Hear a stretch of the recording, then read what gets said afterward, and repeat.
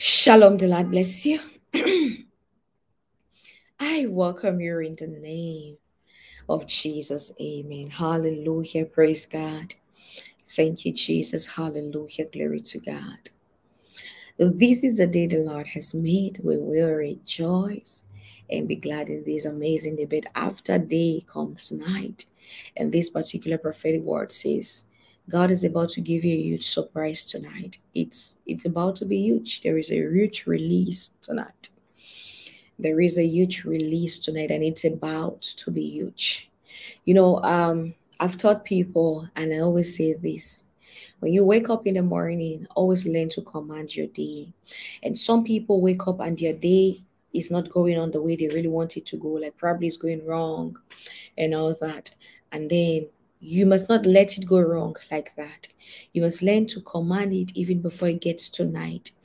And then the opposite is that some people also wake up and the day is good for them. But towards the afternoon, midday, towards night, they start noticing that something starts going wrong about their days and all that. You know what I'm saying?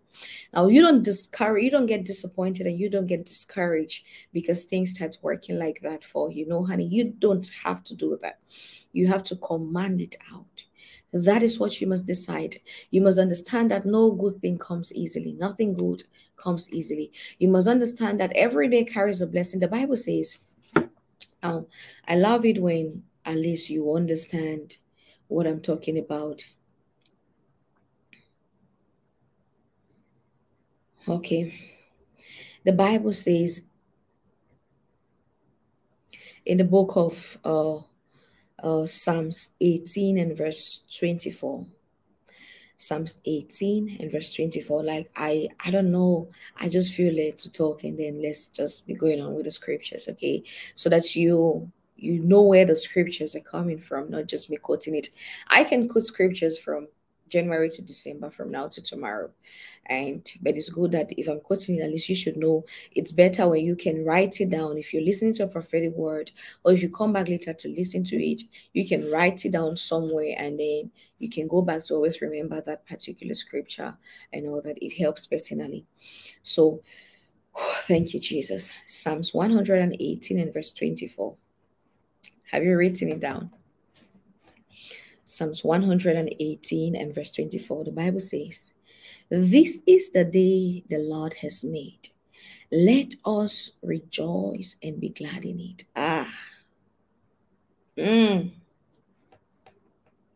I felt good reading that.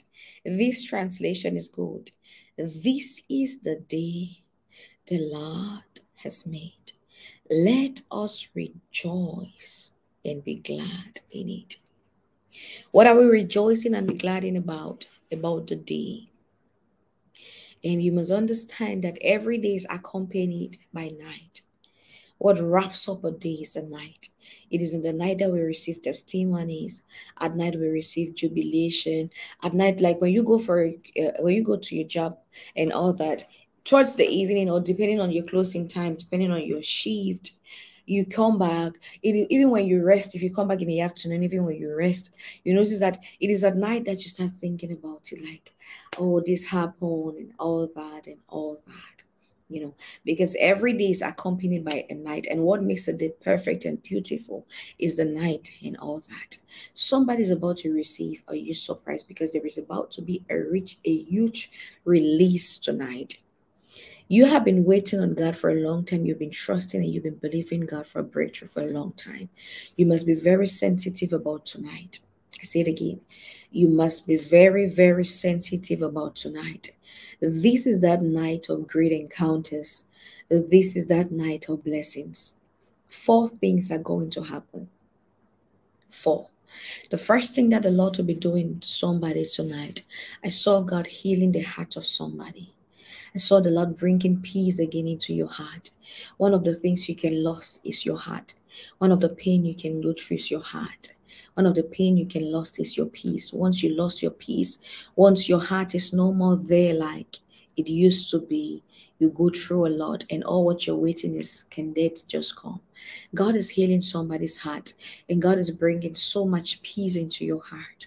Things are about to take the other turn. Things are about to change drastically in your life. You will see God as never before. Everything is about to go so good and so correct in your life.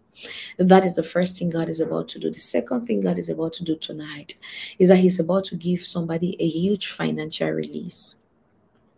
I said again, there is about to be a huge financial breakthrough, a release of a huge financial breakthrough.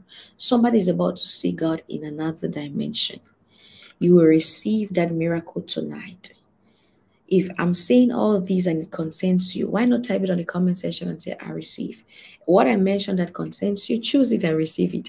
If you want to receive all,